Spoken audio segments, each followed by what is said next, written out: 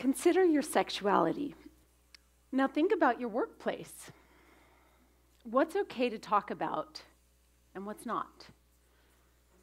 How about with your family? Who do you trust to talk about sex with? And your most intimate relationships? Are there things you're still hiding? As a sex and relationship coach, I've had thousands of conversations with people about their love life. And no matter what they're working on, whether it's orgasm, self-pleasure, or perhaps getting comfortable with their aging body, underneath, what they're really seeking is love and belonging. Unfortunately, these private conversations can sometimes cause separation, more shame, and suffering. In my opinion, these aren't individual issues, these are actually social issues. But we've lost our sense of tribe, and there are no safe social structures to be brainstorming the solutions in. So this is why I've spent the last 20 years studying community. And not just the sex-positive communities like Tantra, kink, polyamory, BDSM, the queer communities, but I've also been traveling the world looking at eco-villages and sustainable, utopic models of societies and yoga ashrams. And I'm not just looking at what works. I'm curious about what doesn't work, like why these communities break down and fall apart. Invariably, it's personality conflicts, like individual and kind of interpersonal issues. So who's sleeping with whom? Who's jealous of whom? Can we really trust each other? When we're in community and all parts of ourselves, including our sexuality, aren't warmly accepted, then we kind of fracture and we pathologize, which leads to violence in our culture. So my message today is how talking about your love life can actually lead to a social revolution. Transparency builds community, and I'm going to be as bold as to say that transparent communities are essential to the evolution of humanity as a new nonviolent social structure. So I'm going to take you on a little journey, and it's going to be bold and brief. I'm going to tell you a little bit about myself, some hidden truths about humanity, and then I'm going to ask you to take a risk and reveal something about yourself. See, what we're going for is a sense, like a felt sense of transparent community. When I first told my friends that I was going to do a reality show about my love life, I got a lot of concerned comments. Be careful what you reveal because it might come back and bite you in the ass later. You can do whatever you want in bed as long as it's behind closed doors. Or talking too much about your sex life is social suicide. But I still felt called to share that my husband and I are passionately in love, and we've been this way for 15 years. Yet we've dropped the social expectation of exclusivity. The way we maintain intimacy is by sharing everything. So we talk about our attractions, about our other relationships, and sometimes we even share lovers. On one such occasion, we both fell in love with another couple who was also in an open marriage, and we invited them to move in with us, which was a huge risk because I was a new mother. We had like a 4-year-old son, and there's very few models for what social, new paradigms of family can look like. And I wanted it to be sustainable. And if the stakes weren't high enough, we invited a Hollywood camera crew to document the entire experiment. And we let them follow us into the bedroom and show us having sex. The show's called Polyamory, Married and Dating, and it aired for 2 seasons on Showtime. But for the record, I didn't do it for fame or for fortune. I did it for social change. My message wasn't even about alternatives to monogamy or coming out of the closet as a bisexual woman. My message was about coming out as a sexual being. See, sexuality is so core to what it means to be human. It's why we're all here. We're all doing it, hopefully. If not, we're all thinking about it. But why aren't we talking about it? The other side of the coin of transparency, of course, is privacy. Now, privacy is very important. It's considered a cornerstone of our culture. So privacy is important because if our personal information gets out, we might lose our jobs, and in some cases, custody of our children, and in extreme cases, get in trouble with the law. Privacy is what big social institutions are based on, like schools and churches, and of course, corporate culture. They govern what we can say and when and what we can wear, and you know, the state governs who we can marry. Like these the private kind of cultural construct is rarely questioned. So, you know, I did some deep soul searching on what privacy is. And at root, it actually enables choice. So when we choose who we can share ourselves intimate with and who not to, it's actually a gift of ourselves. But when the default is privacy and we don't have the choice to actually share ourselves, then we shut down in shame.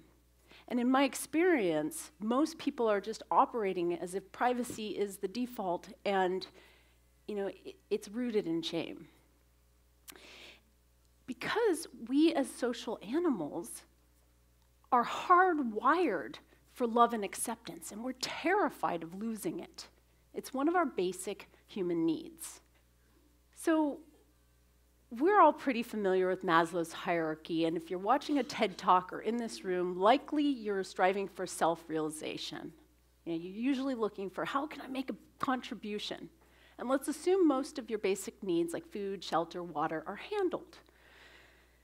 But oftentimes, we're bypassing our social needs for love and belongingness, or relegating it to one person and a small group of best friends.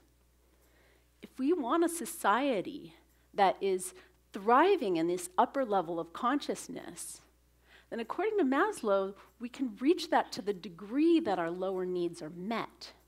So as a culture, we want to rebuild community and really nourish ourselves with love and belongingness. But we also know that in order to get love and belongingness, ironically, we have to risk losing it. We have to reveal ourselves. Do you remember the book, Road Less Traveled? It was a best-selling book by M. Scott Peck. You may or may not know he was originally raised Quaker, and that started his early study of community. And to date, he has the best model, developmental model of community that I've come across. So I'm going to share it with you. But his fundamental teaching is that without risk, there can be no vulnerability.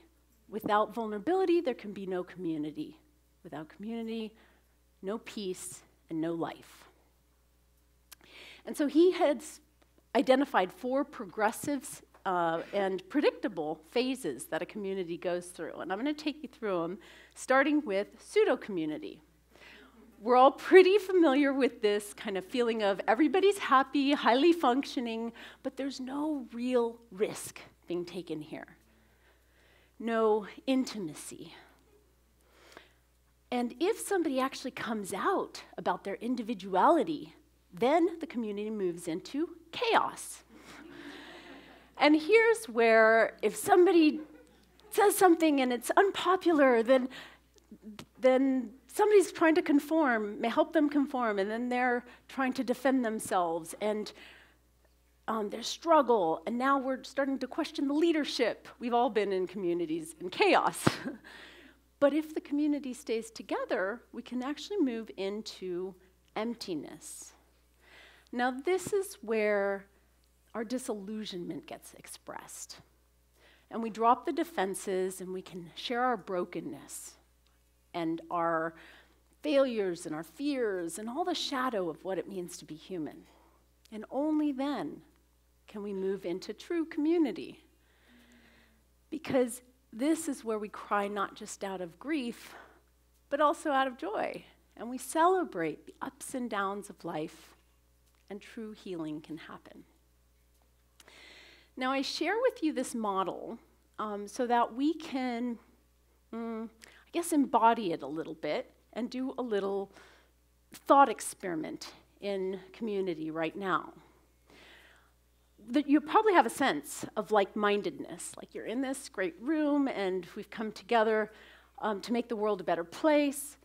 But instead of feeling the safety and the security of how similar we all are, I invite us to welcome in our differences, especially around sexuality. And instead of judgment, replace it with curiosity.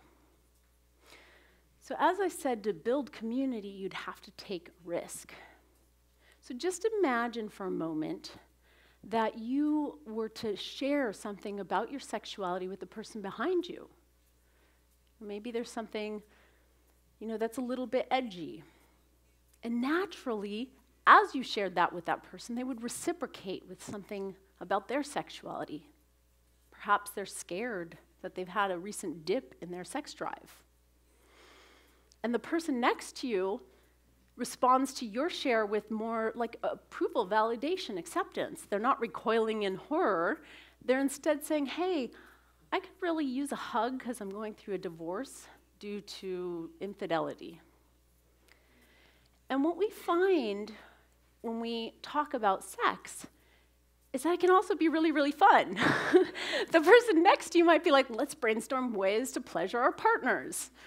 Or somebody may have had a mystical experience while making love and can't wait to share it. See, when we talk about sex, it's not just about sex. It's about our heart and pleasure and love. I mean, it's really about what it means to be human. And so this is a beautiful thought experiment, but the research actually shows, and there's lots of data to prove, that sexually open cultures are less violent, and that sexually repressed cultures have the most sexual abuse.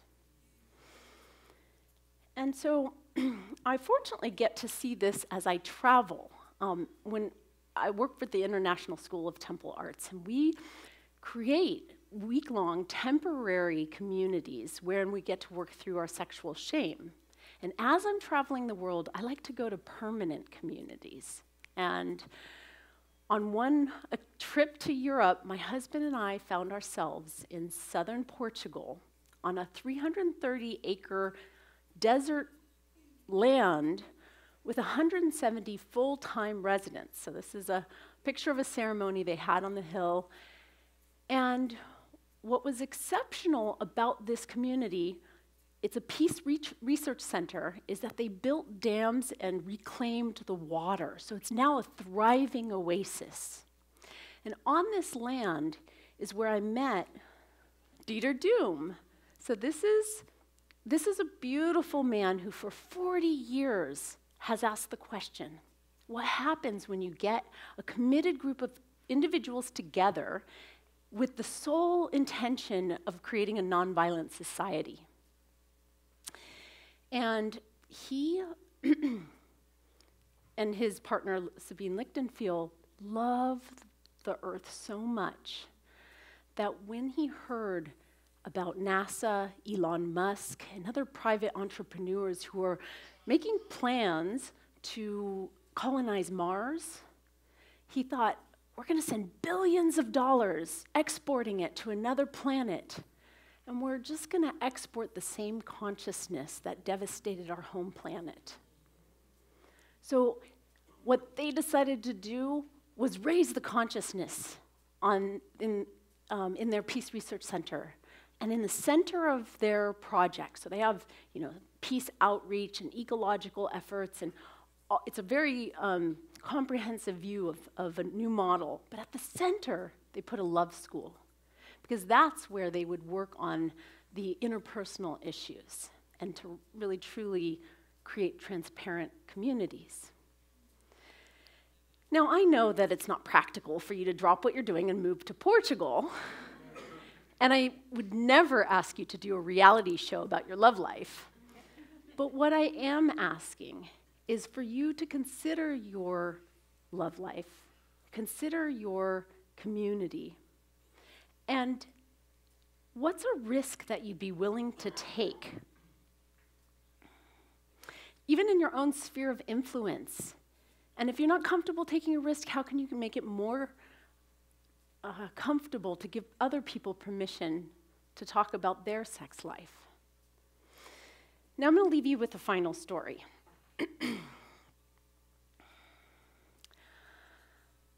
I was at a polyamory potluck, and a woman came up to me and she said, "Thank you." I said, "For what?" She said, "I came out to my dad that I had 2 boyfriends." And he was so embarrassed and ashamed that he cut me off for 2 years. I haven't spoken with him. Until one night he was off traveling, late at a hotel room, and he was, checking the channels, and he happened upon your show. And then he called me up crying. "I'm so sorry. I didn't know there were other people like you. I want you back in my life."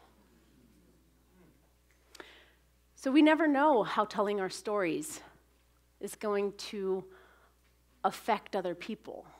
That's part of the mystery of how a social revolution works. But we do know that coming out of the closet is not just for gay people anymore. And I hope that actually dropping our defenses and being more vulnerable liberates you and gets you more love and belongingness. And we do know that that's just the kind of radical act that's going to make a nonviolent future.